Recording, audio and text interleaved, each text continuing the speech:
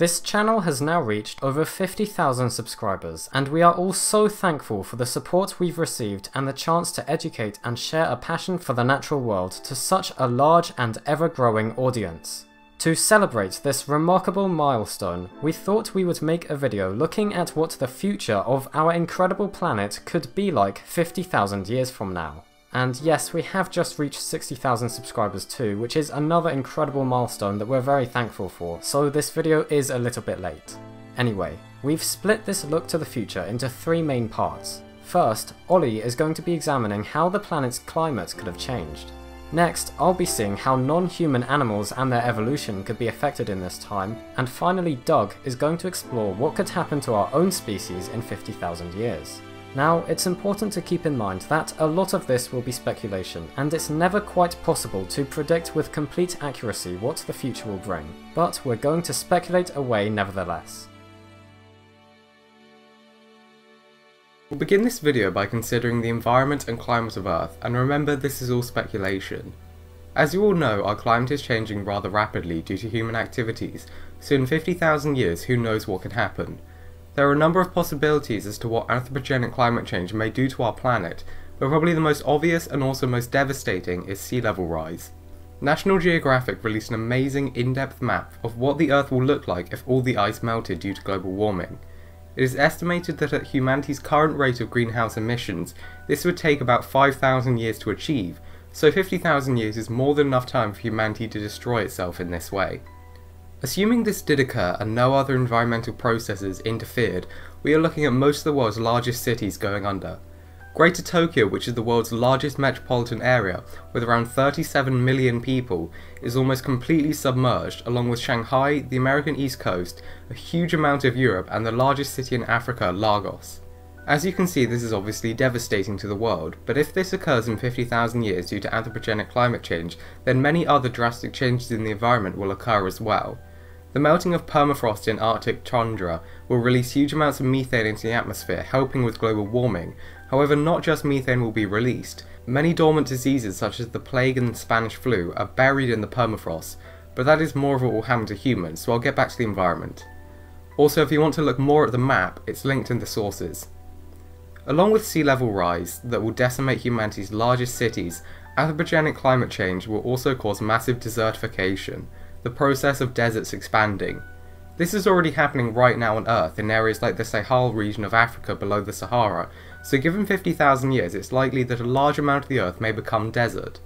So all the ice melting and destroying massive amounts of the coast, and deserts swallowing up most of the remaining land, leaves humans and other animals little in the way of suitable habitat, meaning society and civilization as we know it would most likely not exist. Think more along the lines of Mad Max. Also, super hurricanes and storms may occur as well as heat waves and flash floods, but this video is too long to get into that.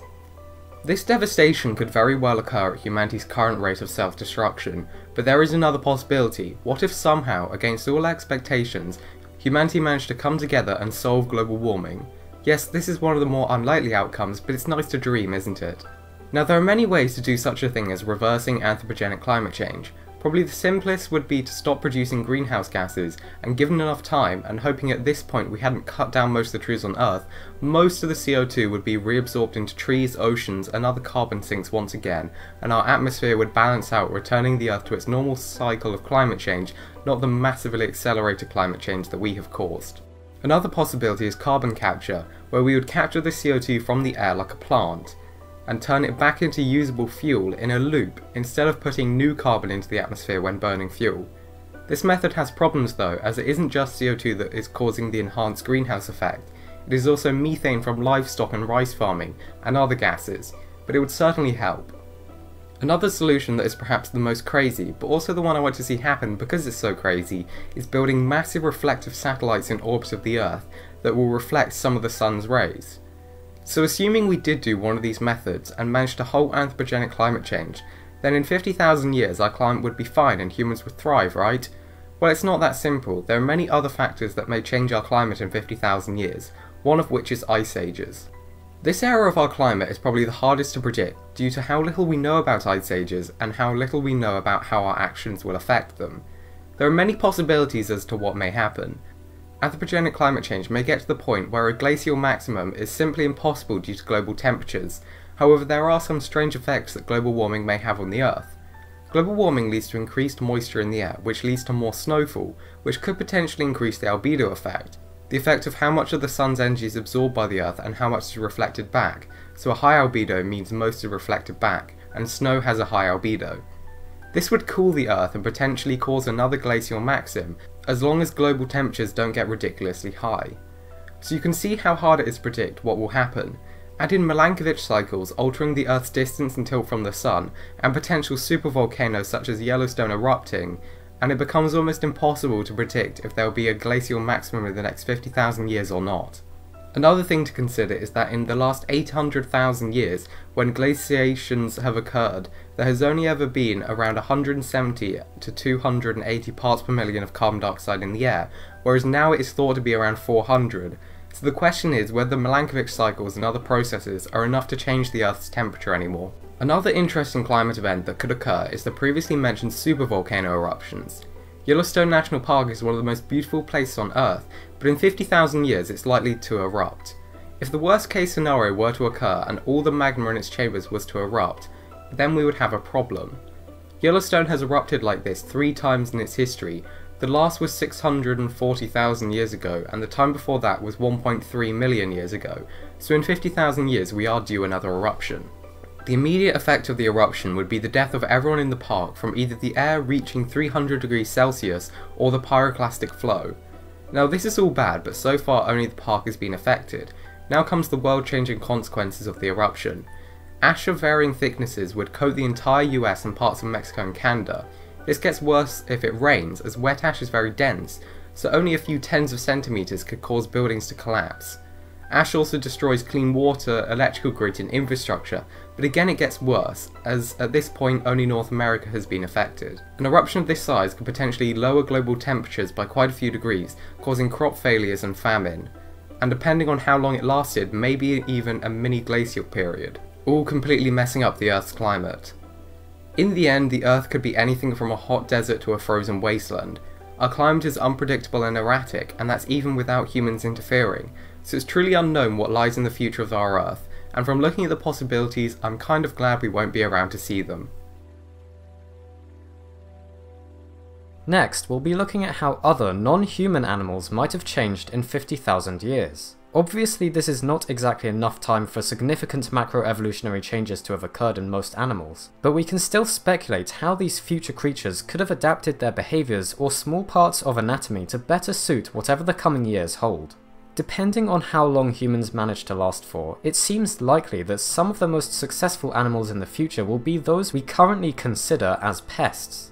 In After Man, Dougal Dixon suggests that rabbits will eventually fill the niches left by extinct ungulates such as deer, and rats will evolve to become large predators, as well as developing into other forms, taking on some of the roles performed by carnivorans today.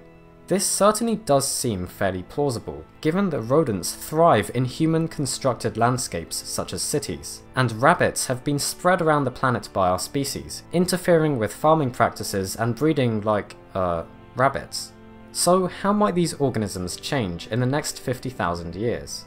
For the moment, we're going to assume that humans are still somehow around in 50,000 years. In this case, surely the rabbit and rodent populations would grow to ever larger numbers if the human population were also to increase. Expanding cities would provide more habitat for rats and other such rodents, and perhaps slight modifications between generations would make the animals better at detecting food sources for more effective scavenging. Maybe also larger sizes in these creatures could be reached, with even more humans producing even more and more waste that could be accessed.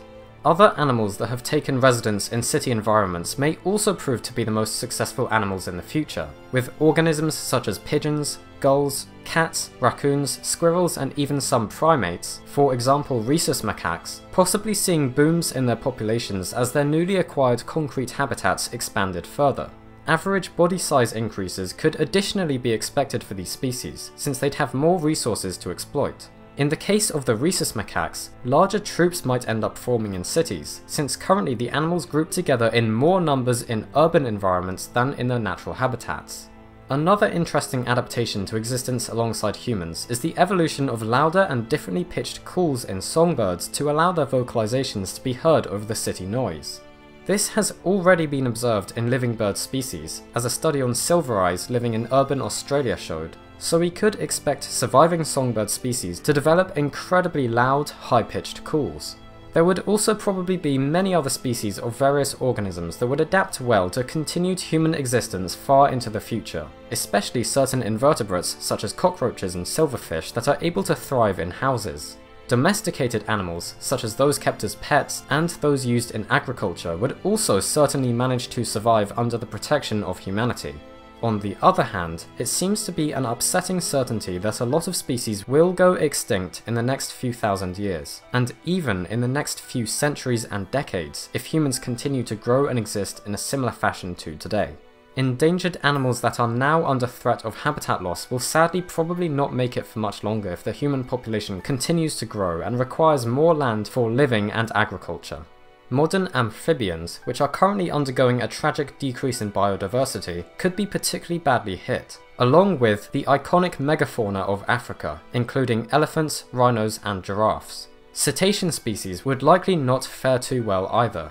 We've already experienced the almost certain extinction of one family of toothed whales with the death of the last Baiji sometime in the early 2000s. This extinction was the direct result of human activities, and it's very probable that several other whale, dolphin, and porpoise species will follow this path too. Thankfully, there are certain cetaceans that are actually recovering from their decimation during the whaling period, such as the largest animal ever, the blue whale, which currently has an increasing population trend. We can only hope that incredible creatures such as this manage to remain alive for as long as possible. And all of these predictions are not even fully considering the effects of anthropogenic climate change. With a drastically altering climate and rising sea levels, it seems even more habitats will end up being lost to the various species that called them home, not helping the survival of organisms already on the edge. A certain possibility could be that at some point in our future, once numerous species of iconic animals from our time have disappeared in the wild, we could have parks filled with these organisms. It could be a sort of Jurassic Park for more recent creatures, containing cloned individuals of the various animal species seemingly doomed to be wiped out from the wild, or the descendants of captive animals in zoos today. Obviously, I hope this is not the eventual destiny for much of the incredible life inhabiting Earth right now, but it could be one way to preserve the memory of these remarkable organisms, and teach future generations about the very real danger of extinction. Another factor to consider when thinking about the possibilities of animal life in a human-dominated future is the effect of genetic modification. Even today, domesticated animals are being selectively bred to improve the yield of meat, or to produce more lean meat, for example the Belgian blue cattle, and there are also certain organisms that have already been genetically modified. Currently, these modifications are primarily to reduce the risks of diseases affecting livestock, although there are examples of animals engineered in different ways, such as modified salmon in Canada that are able to reach sizes they can be sold at in half the time it would usually take. So we can probably expect genetically engineered animals to become far more common in the future as they become more and more of a normality to us, and even an eventual necessity to feed a larger population. Perhaps, if livestock are actually still being consumed 50,000 years from now, there will be modified creatures akin to the creepy food species in Dixon's Man After Man, where cattle and other domestic animals have been turned into large bulbous mounds of meat that are able to grow at an accelerated rate to provide for the future humans. Let's hope not though, that would be a bit messed up. Of course, everything I've talked about so far is assuming that humans manage to survive on Earth another 50,000 years, and the population continues to grow to a point that can still be sustained, which seems like a relatively unlikely future. The alternative outcome is that humans are no longer around this far into the future, possibly having completely left Earth in search of another planet, or due to our own extinction. Obviously there are far more possibilities than this, but for the purposes of the video, let's assume that humans just disappear in about 200 years. What would a natural world left over from human habitation look like 50,000 years from now? Well, possibly much like the future I've already described. Rodents and other organisms suited to life in cities could still end up being some of the most successful survivors of the age of humanity. there would likely be a bit more diversity of life left over too, if certain at-risk and threatened animals managed to make it out alive before they fell prey to the effects of humans and too much of their habitat was taken. So hopefully there'd still be some giant cetaceans around, maybe even some African megafauna too, and whatever animals were left would be able to continue evolving and reclaiming the environments taken by our species. There'd sadly still probably be a lack of quite a few endangered organisms though, and so the predictions made in Afterman might be starting to become a reality in 50,000 years' time, with pest species beginning to fill the empty niches left by those animals that were not able to survive the effects of humans. As an example of this sort of thing, perhaps at this time we would be seeing the early stages of the evolution of the rabux, as lagomorphs spread into more and more niches and replaced certain ungulate species that may have become extinct. Perhaps too, the giant predatory rats of Afterman, known as the phalanx, could be in the first stages of their evolution. It does seem unlikely that large felids such as lions, tigers and leopards will be able to survive much longer under the current pressures, and by the time humans have disappeared in this hypothetical future, they may not be around any longer. As truly regrettable as this is, it would open up the niches for other groups of organisms to fill, and rodents that have been prospering from life in big cities seem as good a candidate as any to start evolving down this path after the age of humanity. It's also interesting to consider what may happen to the domestic animals of our time once our species departs. In Afterman, Dougal Dixon suggests that animals kept as livestock will have grown so dependent on human care that they can simply no longer survive without us, and end up dying out. This could be possible in 200 years, especially if, as previously discussed, genetic modifications make various breeds of livestock incapable of living in natural conditions. However, I'm not so sure every kind of domestic animal will die out. Sure, some of them almost certainly will without the influence of humanity, but animals such as domestic cats seem like they could survive without us, and chickens, which currently outnumber our own species massively, potentially have a high chance of making it another 50,000 years, if only due to the sheer number of them and therefore the large likelihood of some populations managing to find and exploit one niche or another. Now, we would obviously need a lot more time to go into more detail of the possible future outcomes that await non-human life in 50,000 years, and my part of this video only serves as a brief overview of a few entertaining ideas for what could happen. What I've said here is also in absolutely no way certain to occur, which is why I've tried to avoid getting into too much detail since we can never really know what changes future animals might go through. However, I would be very interested to know what you think could happen to animals on Earth 50,000 years from now, so be sure to comment below your ideas for how things could change in this time.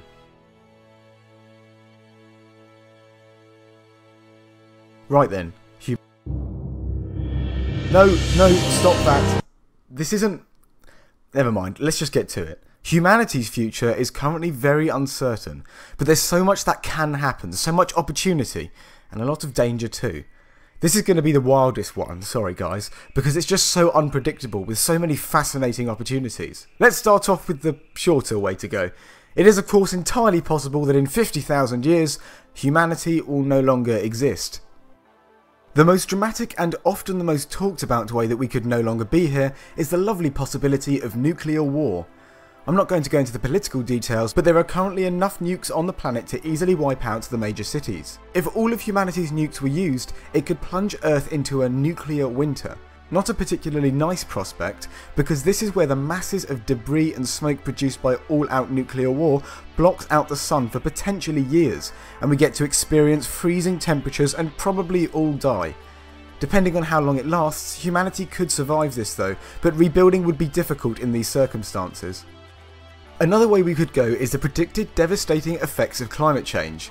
This again is an often talked about scenario for human extinction, and not without reason. Human activity is dramatically increasing the rate of climate change, and this is called anthropogenic climate change. I won't be going into detail on this one though, Ollie's already done that for you. Alarmingly, those aren't the only ways humanity could end. There are actually loads, and I'm not even going to go through all of them. Overpopulation could also kill us all. The Earth isn't an infinite size, obviously, and its resources and landmass are finite, so eventually something will have to be done or we'll all die. In 2017, Stephen Hawking warned that due to the continued rise of human population and the increasing energy needs of the human race, humanity needs to become a fully fledged spacefaring species in the next 500 years or face extinction. Basically, we haven't got long to get our act together and become a multi-planetary species. Which brings me to our next avenue, leaving the death of everything aside. Perhaps one of the most exciting possibilities for future life is the human race going beyond the stars and exploring and colonising the galaxy. It's extremely hard to say where this kind of technology will be in 50,000 years time though, but we can safely say if all goes well, we could have spread throughout the stars. Einstein's widely used theory of relativity prohibits ordinary matter from even matching the speed of light, meaning that exploring particularly far would mean doing something other than travelling. It gets weird. In order to, well, loophole around relativity, we need to look towards our good old friend quantum physics. In 1994, Miguel Alcubierre created a theory that uses quantum physics to solve the problem of faster than light travel. The theoretical warp drive was called the Alcubierre drive and would effectively use negative energy to warp space around it, making it smaller in front of the craft and larger behind. The specifics of this are obviously a little unknown to us though. For example, the amount of energy from the negative mass needed could be anywhere between the mass of the Voyager 1 spacecraft and the mass of the observable universe. Let's hope it's closer to the former. But what is negative energy? Good question, but perhaps for another time. How would we live on these other planets though? All of the other planets in our solar system are currently inhospitable for an unprotected human. So in order to take full advantage of a planet, we need to make it hospitable for humanity. We need to terraform it. This, at least to start off with our current knowledge, is going to take quite a while. Mars, for example, will probably take hundreds of years to terraform, but that's okay, we've got 50,000. So how would Mars be terraformed? Very quickly and in a nutshell, it would have to be heated up so the Martian ice would melt, to create oceans. If we could artificially sustain plant life there, this could eventually convert the CO2-rich atmosphere into a more oxygenated one. So, as a whole species, if we're still here, we've probably expanded throughout the stars. But what are we like, as humans? It's widely believed that in the future, designer babies will become a thing. This means genetically modifying embryos to have certain character traits later on in life. This is a highly controversial technique, and has allegedly recently been done in China, in order to give a baby the ability to resist HIV. Once this starts happening, it's extremely likely that it will very quickly become a normal practice, so it seems as though this will be our future. Speaking of biology, humans could look very different in the future. There's quite an interesting book on speculative evolution for humanity, called Man After Man, an anthropology of the future. It's kind of post-apocalyptic, and it suggests that in 50,000 years' time, Homo sapiens would have split into many different subspecies, after experiments with genetic engineering. For example, Homo nanus, islanders who feast almost exclusively on meat, and Homo vates, chimpanzee-like people who have evolved to detect water from long distances. It's really cool, weird, and actually quite fun, so go check it out. There is a more popular theory that humans will evolve into two distinct subspecies, one more ugly and less intelligent, and the other the opposite, super intelligent and attractive. I'm personally going down that second route, but hey, that's just me. There's just so much that could happen in the next 50,000 years. We could be an underground species that can't deal with sunlight, scuttling around tunnels that dart around inside the earth. We could be slaves of an alien race come to exert dominance because of their technological prowess. We could be enslaving an alien race to exert dominance because of our technological prowess. 3 people could have found the secret to eternal life, but accidentally wiped out the rest of humanity while they were at it, so now just roam around the universe as gods. Or not wiped out the rest of humanity, and be ruling as benevolent beings of ultimate power. We could have uploaded our consciousnesses to the internet, and be roaming around an eternal virtual plane of existence. Or perhaps quantum computers will take off and revolutionise everything. On the other hand, they could just make every digital security system ever, including nuclear codes, completely obsolete. Or they could be a very specialised tool for simulations to boost scientific research. We could also be taken over by a super intelligent rogue AI that learns everything in 3 seconds flat and decides to wipe out humanity. We could have accidentally merged all of our DNA with spiders and be walking around as spider people. We could have a galactic empire and dominate lesser species. Or we could be part of an... Anyway, we hope you enjoyed this 50,000 subscriber special. Thank you so much. It really is a brilliant and unbelievable milestone. And this video has been a bit different, but one we all enjoyed making nonetheless. Also, we recently received a shout out from a channel called Scholar Gladiatoria, which was a rather kind gesture. We thought we'd try to repay this by mentioning the channel here, so if you're not already subscribed to him, you absolutely should be. Matt makes great videos about military history and they're honestly a joy to watch, so get stuck in. Most of the stuff we've covered today, especially in the final part, is widely speculative, so enjoy speculating yourself and give a few suggestions yourself in the comments to what you think life could be like in 50,000 years. Also, if you enjoyed the music in the video, I certainly did, it was written by our good friends Matt and Tom.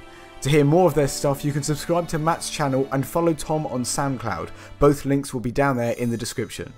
If you haven't already and you want to learn more about the wonderful life around you, feel free to subscribe if you think we deserve it. And thank you so much again for 50,000 subscribers.